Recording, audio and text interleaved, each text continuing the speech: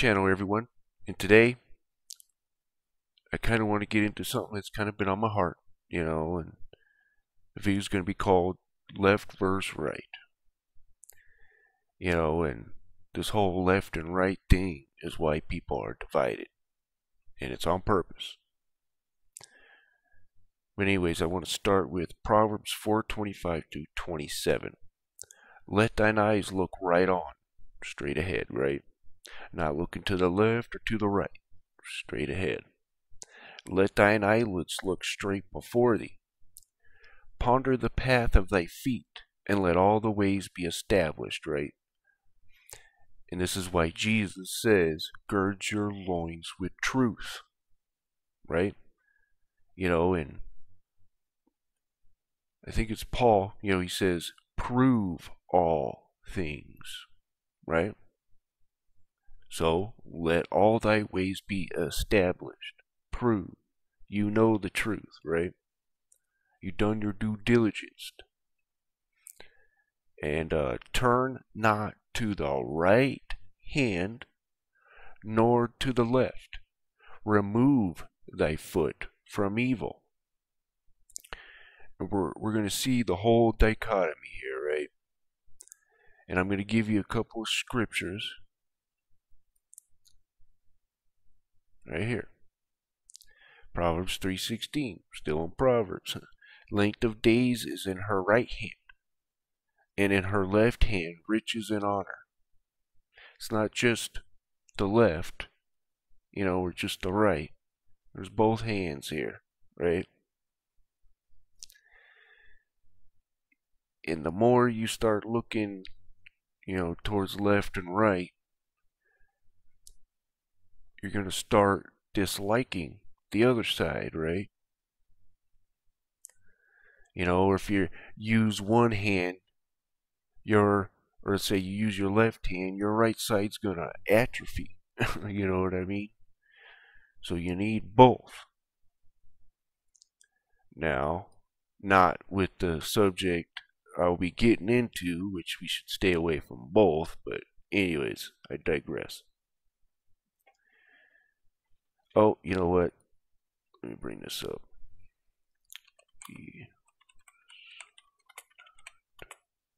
With, just put that, it should give me that. Okay. For we wrestle not against flesh and blood, but against principalities, against powers, against the rulers of darkness of this world, and against spiritual wickedness in high places. Now, we should definitely expose darkness, right? But people aren't the goal, or, we shouldn't be going against people or hating people. You know what I mean?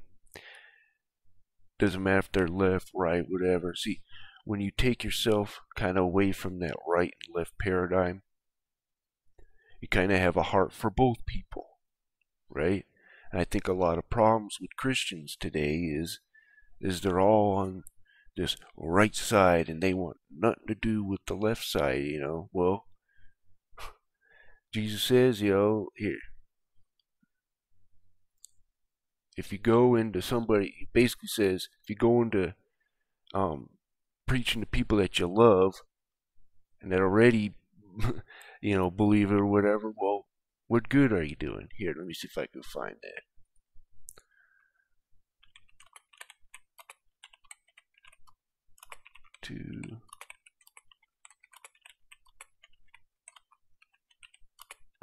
See if this will bring it up. No.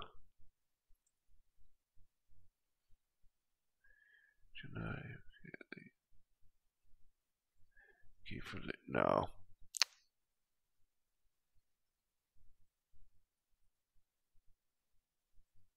Hold on, let me see if I can put something else in there.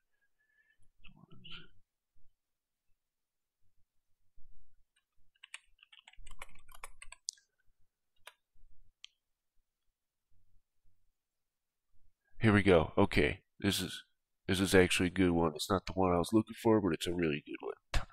Luke 6:32 through 36. For if ye love them which love you, or maybe this is, okay, what thank have ye? For sinners also love those that love them. And if ye do good to them which do good to you, what thank have ye? For sinners also do even the same.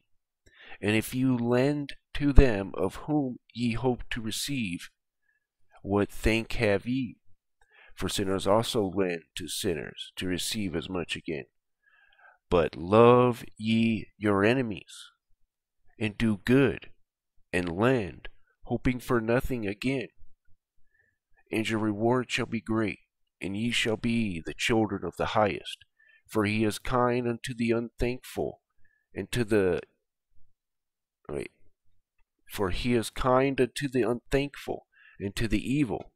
Be ye therefore merciful, as your Father also is merciful. So we need to stop aligning ourselves with groups, you know? And usually these groups, they'll start out good, right? But then, people come in unawares, right? Who, let's just say, control both sides, right? This happens in every war. This has gone throughout history. It's nothing new, right? You have a group of people who start in, really, I should say, who sometimes start these groups, right, on both sides, which we have today, right, with the right and the left. They start these groups, and then they get them to bicker, fight, blah, blah, blah, blah, but in the end, they're controlling both, right? That's why you see, the right hand and the left hand pretty much end up being the same exact thing, because they're controlled by this group, right? And what they do, their tactic has always been, is you get people emotional, right? The Christian, or the mainstream Christian church does this. Get you emotional, make you feeling good, right? And it gets the endorphins going, and then you don't think straight. You don't go, hey, wait a minute, that's not in the Bible. Hey, that's not in the Bible. You know what I mean? It's a tactic. And not only that, they become the dealer. What I mean by that is, I don't know, like, I used to get this great feeling, right, when I would go to church. And it's like, man, I feel great, and then it would wear off, right? And it's like, man, I need to go to church again, you know? And it's what happens. You get this emotional feeling, right? And it becomes all about the emotion and how you feel, instead of about what the truth is, right? This is what's happening. This is on both sides too of the coin. Both sides have this problem. They may not think they do, but they do. Both sides thinks they're the moral high ground, but you know what the truth is? None of us are good. The only good thing about us is, if you're a Christian, you have Jesus Christ in you, right? That's about it. He was the only one who was good, the only human that was truly good, right? So we need to stop, get this hate out of our minds. Yes, let's say transgenders and, homosexuals, stuff like that, right? We need to stop hating them. Do we agree with what they're doing? No. Should we preach the gospel to them? Yes, if they're willing to hear it, right? We shouldn't gatekeep. Now, that doesn't mean you start adopting their ways and stuff like that. But we need to start bringing love and respect to people, instead of saying, now, We can talk about hell and all that, you know what I mean? But we have to remember we deserve to go there as well, right? I don't know about you, but I definitely do, you know. But anyways, let's keep going. I apologize, kind of went a little too long on that one. Oh yes, so and then we got Genesis 48:14. And Israel stretched out his right hand and laid it upon Ephraim's head, who was the younger, and his left hand upon Manasseh's head, guiding his hands wittingly, for Manasseh was the firstborn. So now we have these two, the two sticks, right? And you can't have one without the other.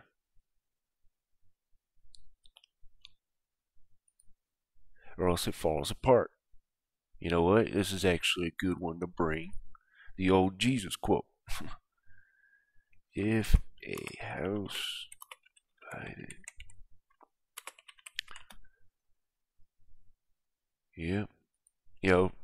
Jesus was very smart, wasn't he? Mark 3:25. And if a house be divided against itself, that house cannot stand. This is what you're seeing in America today. Let's go ahead and get out of that. So now we're going to get into where the left hand and the right hand really come from. So this is 2nd Ezra 11. This is an extra biblical book. It was in the 1611 Bible, but I don't necessarily hold it up there, right? So anyways, on the second night I had a dream. I saw an eagle with 12 feathered wings and 3 heads rising up from the sea.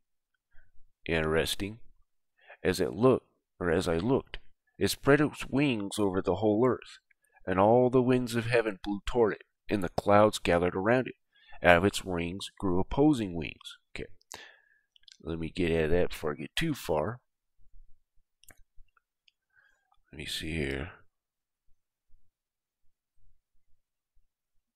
Okay, since we over.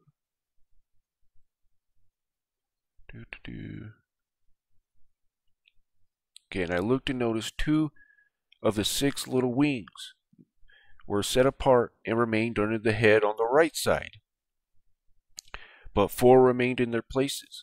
I watched as these little wings plotted to rise up and take power. See how this is going? These are probably the powers that be, the human powers that be, right? Maybe I shouldn't say that, but anyways. Okay, one raised up, but it immediately disappeared. Then a second, but this one disappeared more quickly than the previous one. I saw the 2 that were left plotting amongst themselves that they too should rule. And while they were making their plans, one of the heads that had been at rest, the one in the middle, woke up. This one was bigger than the other 2 heads, and I saw it formed a partnership with the 2 other heads. So that middle head is Satan, by the way. And the 2, I would say one is the Assyrian, the other I'm not sure of it just yet. And I saw something like a lion being roused. Oh, whoops. And then that head turned to those that were with it and ate you see how the kingdom of darkness works? Ate the 2 little wings that had planned to rule. Moreover, this head gained power over the whole earth and dominated those who lived on it, inflicting great distress. It had great power over the whole world than all the wings that had gone before. After all this, I watched as the middle head, just like the wings, suddenly disappeared. I wonder what happened. Oh yeah.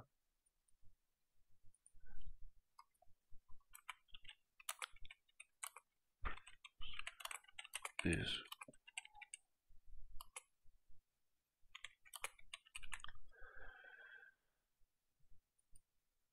Right here.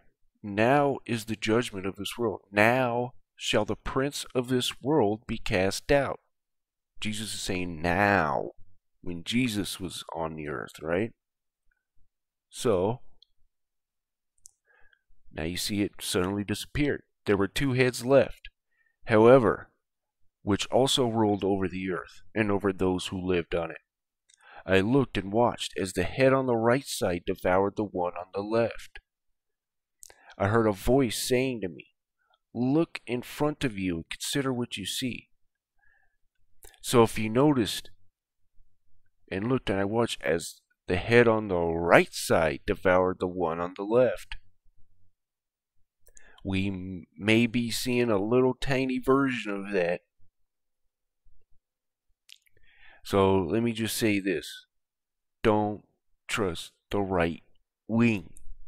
Don't trust the left wing.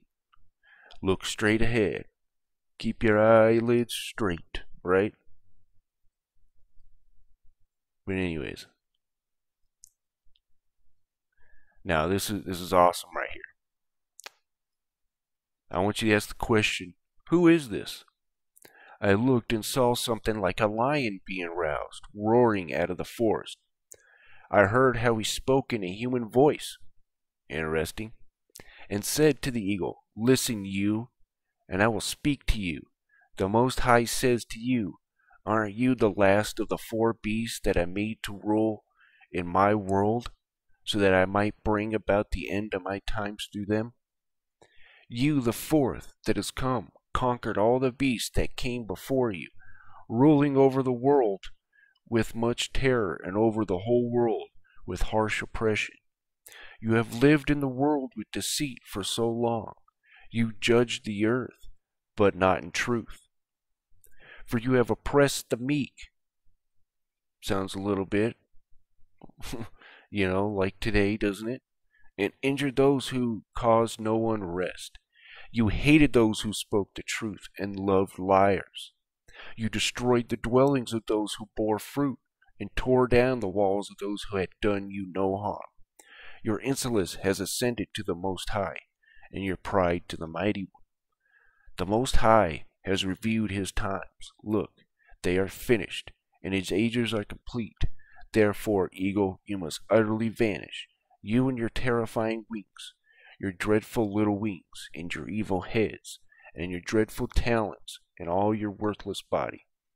Then the whole earth will be refreshed and restored, set free from your violence, and will hope for all the judgment and the mercy of him who made it." So, let me do this.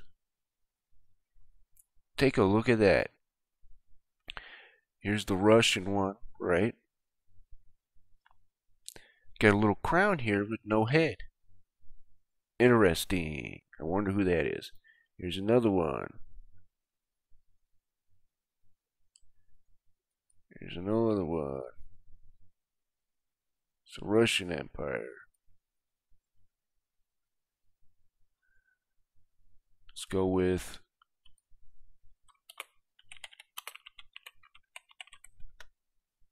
see if we can get different countries here. This has been throughout all, I gotta remember how to spell the Ottoman Empire.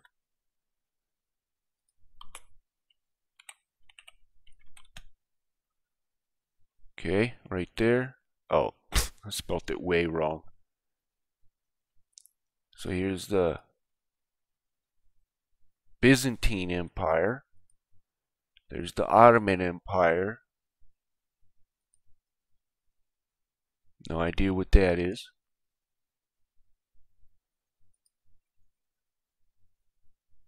This is the Byzantine Empire. Just a random. Two-headed eagle inside the church of the Cape of Rodon and Cape of Skanderberg. So it's all over, isn't it? Interesting. So if you notice, there was a left head and a right head, right? But this guy right here on Korra, had the best explanation for this stuff, right? So the left-handed path is not what it seems. It's not, I should say, when he explains about that they're the same thing. Okay, that's what I mean about this. I'm not saying the left-handed path and all that is a good thing, right? Neither is the right-handed path. I'm just saying it's the same thing. So, sorry about that.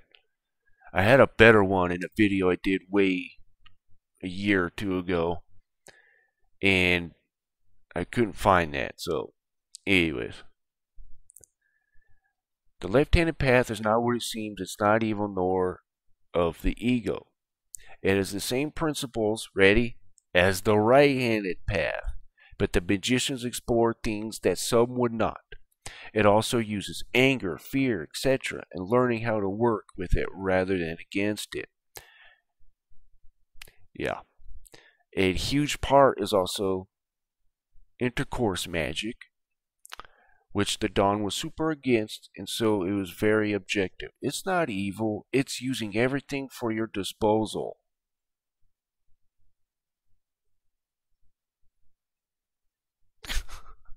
Anyways. So basically it's the same thing. It comes from these guys. The left hand and the right hand, right?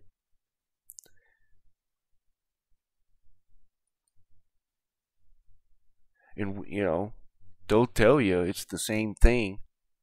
Just the light-handed path has a little bit more rules to it, right? So I want you to remember that when you think of,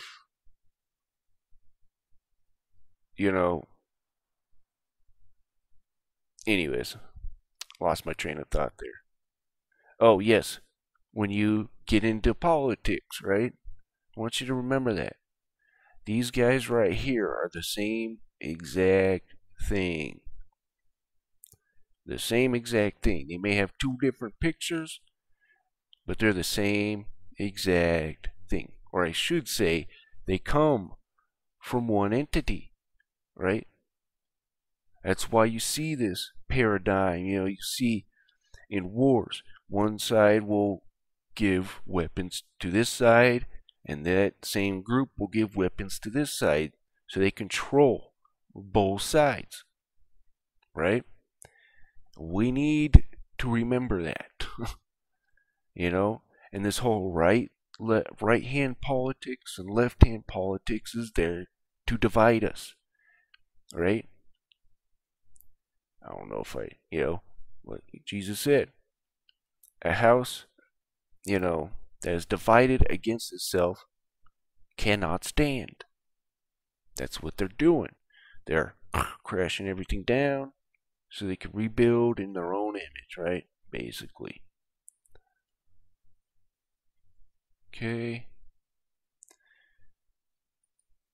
And what was interesting, you know what? I should look for that.